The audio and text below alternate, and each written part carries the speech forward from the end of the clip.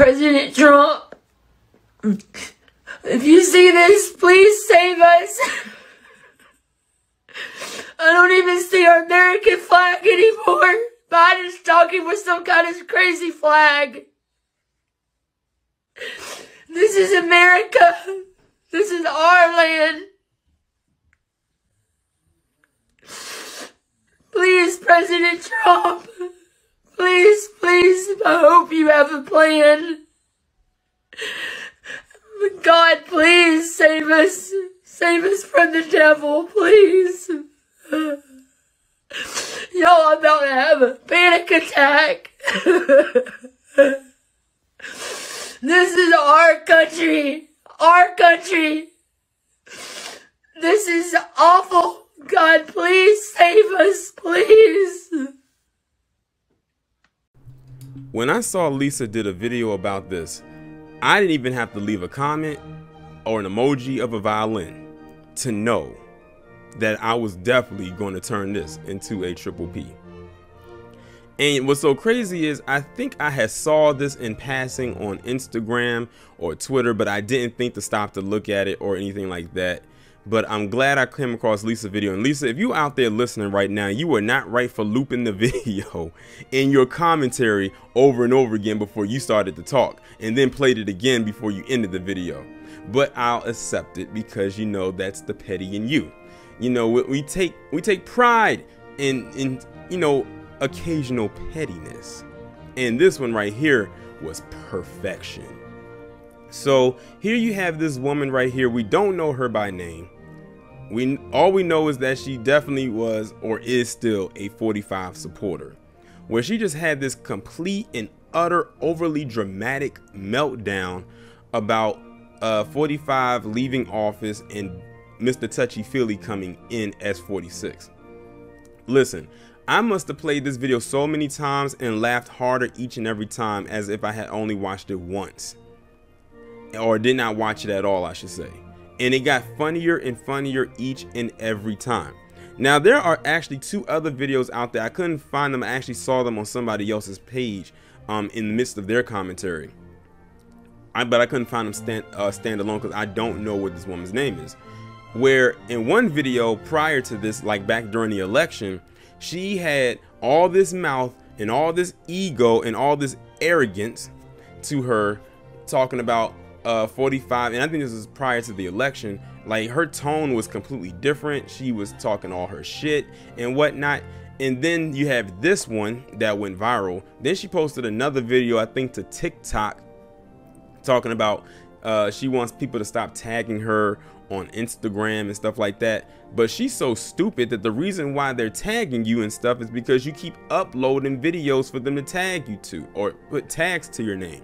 And now this video has gone viral, so it's very easy. Like, once it's on the internet, it's out there for good. Once the internet has a hold of it, that's it. For the most part, that is it.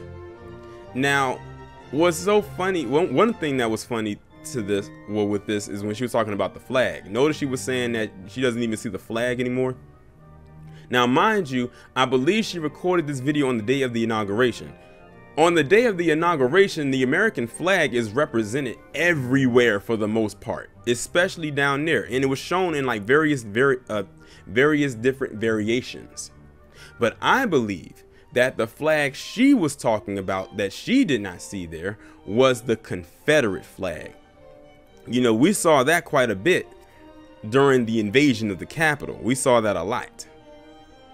And I think that was the flag she was referring to. But man, she literally put on the waterworks with this one. She said, "Oh my God, I think I'm having a panic attack. You left us with a devil." It's just funny.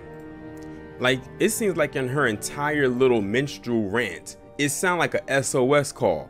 Like she was trying to flag somebody down with a flare to try to come and rescue her off of the abandoned island, like she was on Castaway or some shit. Like, it was just crazy. Come save us, President Trump, please come save us. He can't save you. That man's all the way in Florida right now in Mar-a-Lago golfing. He don't give a damn about y'all right now as it stands. To be quite honest, he really didn't care about y'all then, because look at how he didn't pardon those insurrectionists. Not one of them got pardoned. He pardoned Lil Wayne, Kodak Black, Kwame Kilpatrick, Steve Bannon, basically people that, you know, he had in his back pocket, or people who kissed his ass more. And y'all may have kissed his ass, but y'all didn't pay. As in Riley from the Boondocks said, y'all didn't pay what you owe.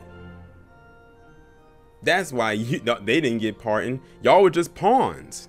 If anything, this should be one of the biggest wake-up calls to a lot of these staunch MAGA supporters right now.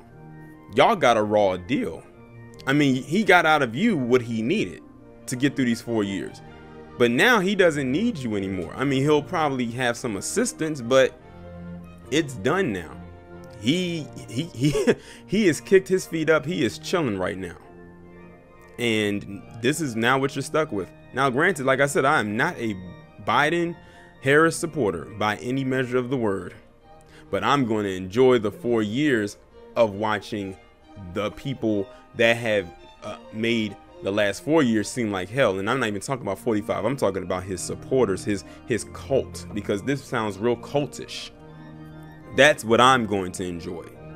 If there are any more meltdowns like this to be had, and I have a feeling that there will be, even from the men, hey, I'll be prepared to do a triple P on them too. But I'm gonna go ahead and end the video on that note. Y'all let me know what y'all think down in the comments. Like, share, subscribe. If you haven't done so already, make sure you text the number that is pinned down below in the comments so you can get notifications every time I upload a new video, and I will talk to you in the next one.